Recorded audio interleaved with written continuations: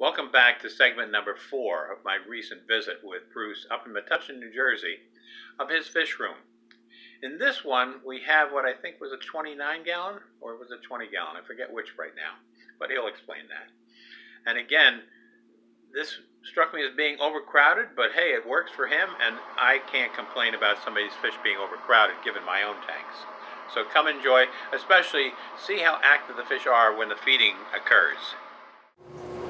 Okay, tell us about this tank, Bruce. The 29-gallon tank is the heavy activity tank, and they just have a lot of movement, and they're very heavy eaters. Now, in fact, I'll put a little food in there just to show you how active they are when it comes feeding time.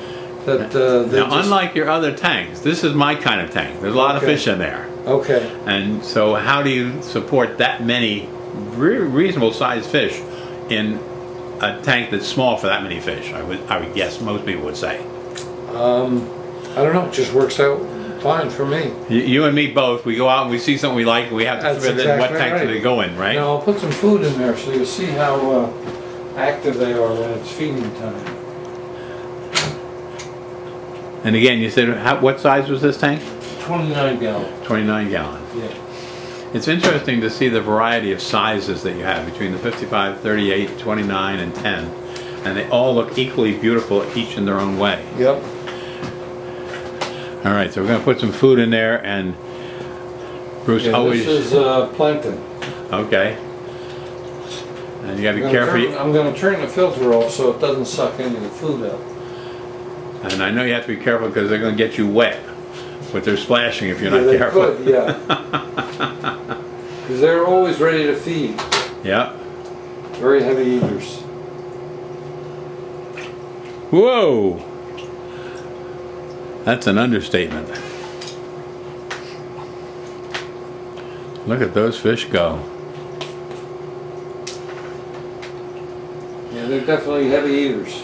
And they're healthy fish. And they do sometimes splash water out on the floor. I have to mop it up. Recently, I was feeding the fish in my boat tank.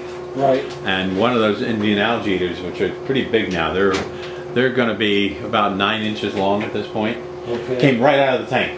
Oh, and I didn't realize, I noticed movement, but I didn't know what happened. And after I got through feeding, I looked down and there he was on the floor. Oh. Picked him up, threw him back in there, he's fine. Yeah. But just shot right out of the tank.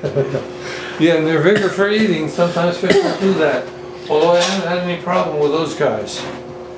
Again, in the center of this tank, you have a beautiful low Amazon sword that's got, well, you got 2 plants in there, don't you? Yeah, there's 2 Amazons in there. And each one looks like they've got at least 10, 15, if not more, leaves on them, which makes them look so gorgeous. But look at your banana plants, the bright green leaves there. I know. Mine are doing the same thing. You know, I'm used to seeing a banana plant where you see the bananas and, you know, they don't have much leaves. Eventually, this is what happens to them. They just become a lowly plant. I got one on the right-hand side too, but that one doesn't do as well. I guess it just doesn't get enough light. Now, do you think this is a factor of the bulb or the bananas of the plant seem to be in the gravel as opposed to... No, eventually those bananas just disappear and it's just a root okay. All right, then that's what's... I've got the same thing, and the leaves are just as big as yours right now in the corner of my corner tank. And then you've got the reddish plants over here to the right. Is that a Ludwigi again? No, that's something else, but I don't recall the name. I'm always amazed at these people doing videos and they rattle off the Latin names for these things. Oh, I know.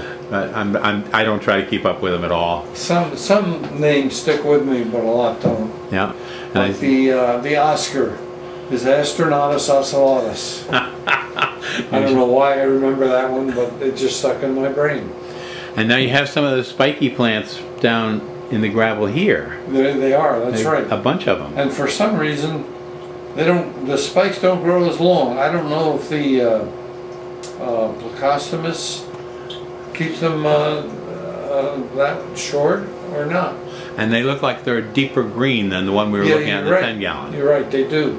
They're very dense. I'm looking at the one, and then just to the right, I'm trying to think which one I'm looking at here.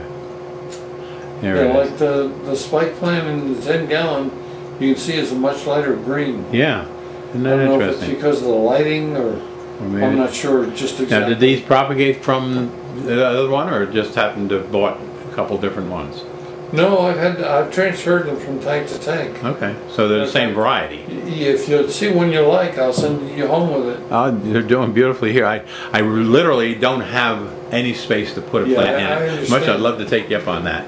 And I go in this. You have to become more ruthless when it comes time to trim. Well, I actually tried to talk my wife into adding another tank. Oh, really? Even though it was only a 5-gallon split betta tank. What, 4 tanks or 3? I have 4 counting the betta tank. And the bettas are doing beautifully. So what size are you?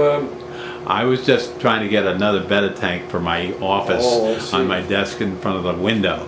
And she said, no, you've got enough. And I don't push it because she's very supportive. You got to start out with the women. Tell them you want to get a 55-gallon. And then you can work your way down as a negotiation. Hey, repeat the story that I'm sure we shared once before of how you got your big tank. Yeah, the big tank, well, my daughter in North Carolina had picked up a stray dog. And we were going to give that dog to a neighbor down the street. But the neighbor had 2 cats. She said, if the dog gets along with my 2 cats, then I'll keep it. If not, you're going to have to keep it because I can't have a dog in there that, it goes after the cat. And she said one of the cats did get along with the dog, but the other one didn't. So we wound up with the dog. So I told my wife, when they were discussing all this, I said, if that's the case, then if we're going to keep the dog, then I get a 55-gallon tank. And that's the 55-gallon tank. 55-gallon tank. My wife didn't have much choice about that because she agreed to that arrangement beforehand. Well, let's talk about that. That's an interesting subject, Bruce, that both you and I have wonderful spouses who are supportive of our hobbies. Yes. Your wife's name is Lee. Yes. And I told you I cannot remember her name. I have to go through, and this is from 50 years ago. I think of her name as Penny. I know it's not Penny, but she's friendly. Oh, it's Lee. And still to this day, 50 years later, I have to go through that to catch her name. But anyway, my point being, she's very supportive, obviously, but she's not involved in your hobby. Am I correct? No. Right. No, she's not. So does she come in here and look at these tanks, pay much attention to them, or not really? But she doesn't spend much time observing them or anything. But she's concerned about what will happen when I die, because I'll probably predecease her. I'm 3 years older than her. And it's just common that, the women live longer than men anyway. Yeah. She's concerned about what she's going to do with all these fish if I go. Mm-hmm. And I had to fight with her for that new room downstairs. I think she's given in to me because I have the Parkinson's. And I told her, I said, look, I told you a couple of years ago I was going to put that room downstairs. And, I started clearing out for her, and she said, what are you doing? And she started to fight with me on it and said, I don't know what will happen when you die. I said, if nothing else, you wind up giving all the fish away. Just find good homes for them. That's all I'm concerned about. Well, that's interesting because in Ray's situation, his wife Joyce was like your wife, very supportive of his hobby, but not engaged in it herself. Okay, and so it was down in the basement, and if she went down there to see it, it was because she was doing laundry or something and might have taken a look, and he had 22 tanks down there. Wow. And then he came down very unexpectedly in his mid-70s with cancer and got very sick to the point where he could not get up and down the steep steps to take care of those tanks. Okay. But it was important that the tanks were still there for him. Okay? Okay. I don't know if that was, hey, when I get better, they'll still be there or what. Yeah. But anyway, when he did die, and he did it in a very open fashion in the sense that he knew he was going to die. It wasn't something that he wouldn't talk about, and we had a lifetime friendship. Okay. And I can still remember the day before he died, visiting him and having a lovely conversation for a couple of hours, talking about our lives together and knowing full well that he was not getting out of that bed anymore. Right. And the next day he did pass away. And so it was sometime after that, and I always wondered, you know, what happens to these 22 tanks that he's got when that day finally comes. Right. And his wife did call and say, would you do me a favor? Would you come and take the tanks down for me? And I said, sure, I'd be glad to. And I have to admit that he didn't have a funeral.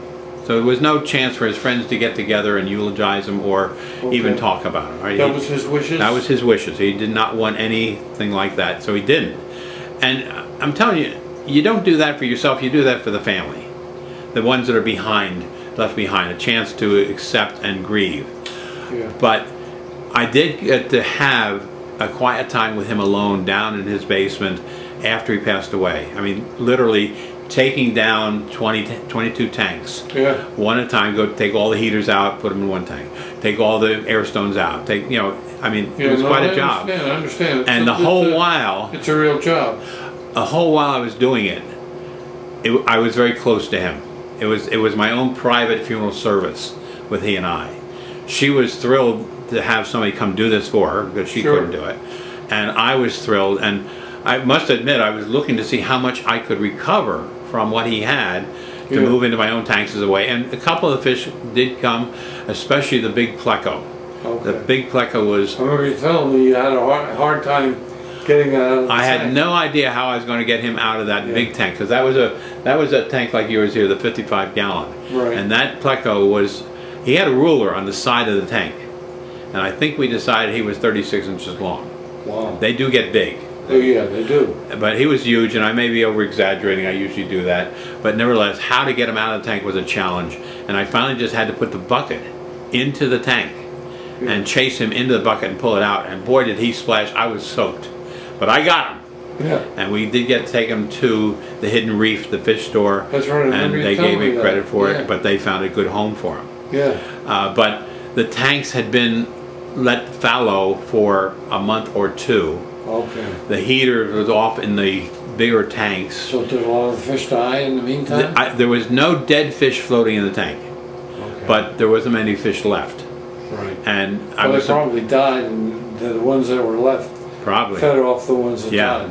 And the same thing with the plants. I mean, he wasn't into plants like you and I are, but he had the plants in the tanks. Yeah. And without any light on them for a month, there was little I could salvage.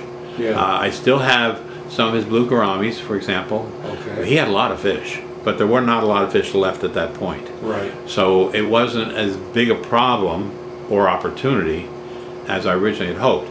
Now, in my case with my wife Pam, she got very engaged in the hobby, and at this point I would say that my 60 years in the hobby, she's learned enough that she could do everything and anything. Okay. So, for example, so she could take over if you died, for example. I don't know if she would keep them or not, because there is some work associated with it. But she does that work, and if well, wait a minute. You talk about work. It's not work if you enjoy it. Right. Well, a couple things to characterize how engaged she is. One, if it gets to a point where the tank needs to be reworked on, if I don't do it myself, all of a sudden I'll find her out there in a bucket and old clothes, and she'll take that tank down to nothing and start all over again, clean it all out, change all the water. I mean, she'll do all that. She's gotten past the point of being afraid of the fish in the tank attacking her hand. Now it's funny, all right? But in the first couple times, I would hear a shriek from the other room, and some fish had come up and touched her fingers. Yeah. She would never go in water where there were fish in the water, for example, down a lake or the ocean or stuff like that. But secondly, I am always amazed, and again, our fish tanks are in the living room. So the TV is there, that's our social area, and so they're invisible, they're visible all the time. Right. And so like today, in the corner tank, I have a school of about 25 neons, and they've been doing real well for a couple months now. Good. And on the way up here, she said, by the way, one of the neons is dead. So, I mean, she pays enough attention that when I point out something in the tank, she's already noticed it. Okay. So she's paying attention all the time. Oh, that's good. And she can do anything that I can do in those tanks, and she can do it better. If she replants a tank, it looks like one of your tanks. Right? If I replant the tank, I find room for every plant I've gotten at the forest. I know you have much difficulty in disposing of any of your plants. I call it a different style, Bruce. And the fish love it. I mean, I love the fact that you have a tank where you can't see all the fish. And the more you watch, the more you see them come out under the tank. It's like a surprise, okay? And sometimes I have to say to myself, why did you buy that fish? He never comes out, you never see him. Why did you buy him, you know? But if you watch long enough, that little white betta will come out of between one of the Amazons and so forth. But she is that engaged, and you know, even the tank that's in the office, when I make comment about something going on there, she's already aware of it. And so without being obvious, she's still paying attention to every one of the tanks. She knows what's going on. And secondly, she's learned over time how to judge the quality of fish. And so it's not unusual for her to stop at PetSmart, for example, see something that looks healthy and is a reasonable price, and to buy it. Now the interesting thing of that is I'm home working on the computer, the emails, and PetSmart sends you the receipt immediately when you check out. I see. So before she gets home, I've seen that she's been to the pet store, she's bought some fish, and so when she comes in, she says, "I got a surprise for you," and I got to say, I can't say I know you got six you know, zebras. I just say, "Thank you, dear." Stay as a surprise. And no matter what I spend in the store or what I bring home, the worst, the strongest rebuff I'll get is, "Don't you think you have enough fish in that tank already?" And I know she's right. But there's never a, you know, "Hey, we really can't afford more fish," or "You spend how much?" It's one of those things that, hey, you don't go to the football games, you don't have season tickets, you have this hobby that keeps you at home that we can share. And none of the stuff is that expensive anyway. No, but I got to tell you, since I've been fertilizing and adding CO2, Amazon subscription, you know, there's a $50 bill about every month and a half. Right, those things run almost $10 a bottle, and in dosing the 3 big tanks every day, I'm surprised how quickly I go through it. Well, that's true. But I'm not complaining at all. I'm just saying that that is an expense that I didn't have before. My only expense before was buying a plant or some fish. Now I've got a regular fertilizing program that's doing beautifully. I understand. But still, I got for the satisfaction you get and everything else, it's a minimal cost. Absolutely. Now I wanted, before we get finished, I just wanted to close in on your red kabamba that's doing so beautifully back here. And you've got them as separate stems, and they just look gorgeous. And as opposed to, I always have a bunch. I plant them like I would buy them at the store, which is typically a bundle. But they look beautiful. I think I may end up splitting mine out a little bit. But all of your plants have more than adequate lighting because they're so spaced out, and that makes a big difference too. It's all LED lighting I've got in the tanks. It's the name of the company, I think, is Current, and I love their lighting system. That's what I'm going to have on all the tanks downstairs too. And each tank will have its own individual light. Ray used to use the basement long fluorescent lights. You just hang them over the tanks. And so he had all his air pumps were just hanging by their electrical wire from the ceiling. And so it was not a show area at all, but it was fun. And his video, the first video we did of his room after we did a fishing trip, and I just set up the camera, and as he was doing things to various tanks, feeding them, putting the new fish in, planting whatever, we just talked about it. That video has got over 40,000 views now. Holy smokes. I mean, nothing else I've ever put up there goes anywhere near that, but there's like 3 videos that we did of his basement fish area. So actually Ray lives on. Ray does live on, and what we didn't realize when we did that, it wasn't done for this reason, but his wife, who misses him dearly, they were soulmates, Joyce often has said, it is such a great thing. I sit there and watch the YouTube, and I hear his voice, I see his face, I see his fish, and she says that is such a comfort. And so didn't think about that. So anyway, This room, I love it, Bruce, and I know this is a long video, and I don't know if anybody ever watches to the end, but that's their business, not mine. I watch it. When I edit this, I see it again. Okay. When I put it up there, I see it again on the computer, and then I go into the living room and I put it up on the big TV. And it's crystal clear. It looks beautiful. Yeah. And so I watch it 4 or 5 times myself. That's pretty neat. Yeah. At this point, along with the fish videos, visits with you, with Ray, my own, etc., and the church videos I do every week, I have over 3,500 videos posted on YouTube. Wow. Now, I don't want to misread. They're not all fish, but the majority of the views are of the fish rooms. Okay. The church videos, there's like 7 a week of the different segments of our service, and if they get 2 to 5, 7 views, that's a lot. Okay. But if you multiply that by the number of weeks in a year, right, 7 times, let's say 52, and add up those views, there's quite a few, but when you come right down to it, the fish, I just recently dedicated a separate channel to the fish. Before they were just my open channel, and so most of them were the church ones. You still get that guy from Ireland that checks in as well? Every once in a while, if we put something up there, he's the first one to comment.